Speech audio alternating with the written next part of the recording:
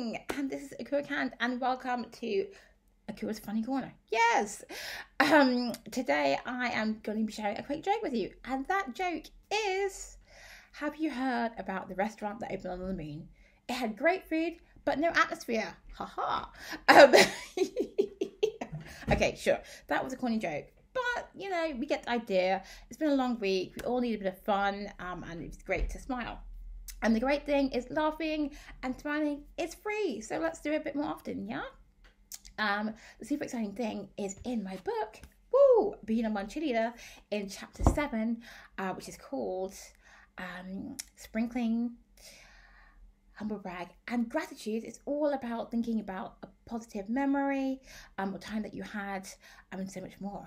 So be bold, be brave, be marvelous, back yourself, and be your #1 cheerleader. Bye, guys.